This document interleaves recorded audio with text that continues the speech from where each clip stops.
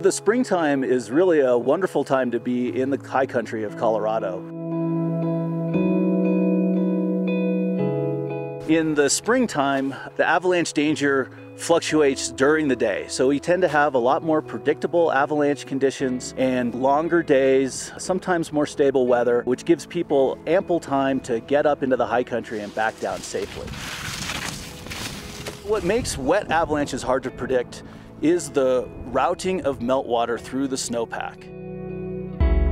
And it's going to run through the snowpack and capitalize on these weaknesses and release large slabs of snow, sometimes in less predictable fashion than we see in the middle of the winter. We've got some kind of hard layers in the upper part, and then as we move down, we get into some really granular, very loose and weak snow. We may have very stable conditions in the morning as the snow is frozen and hard, and then as it starts to melt and heat up in the afternoon, we can go into a very dangerous set of avalanche conditions. About 40% of the people that die in wet avalanches die from natural releases.